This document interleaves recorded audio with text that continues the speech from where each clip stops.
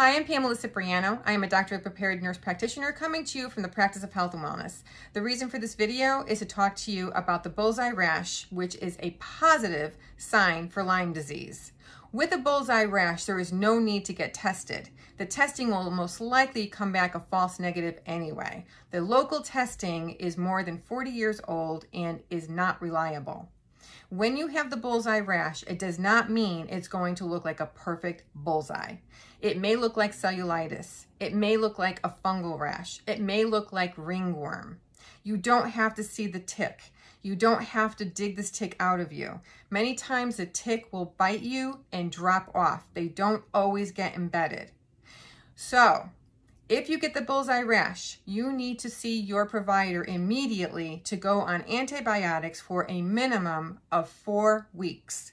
The reason for this is when a tick bites you within 24 hours, the bacteria uses your proteins to create a biofilm.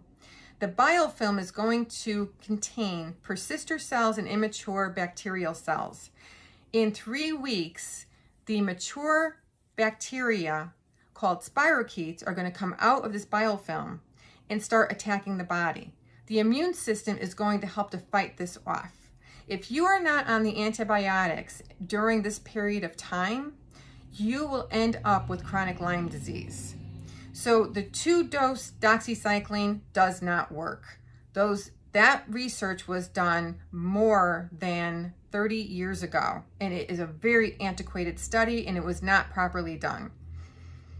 The 10 days to 2 weeks of antibiotics does not work because you are not covering that 3-week cycle.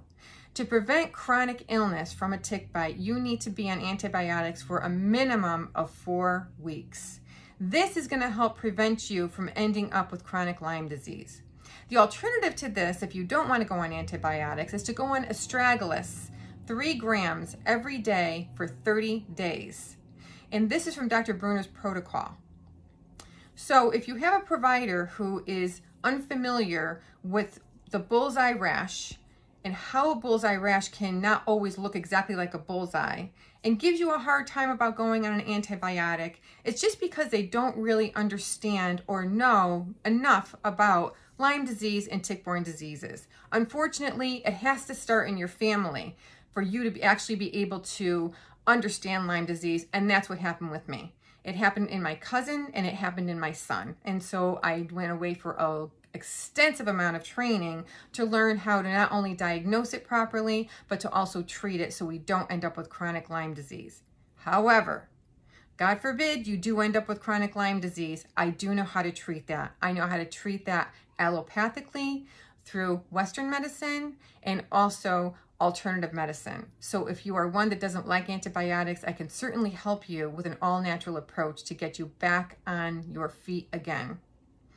We're located in Thomaston, Connecticut, the practice of health and wellness. You can reach us at 860-880-2525, and it's thepracticeofhealthandwellness.com.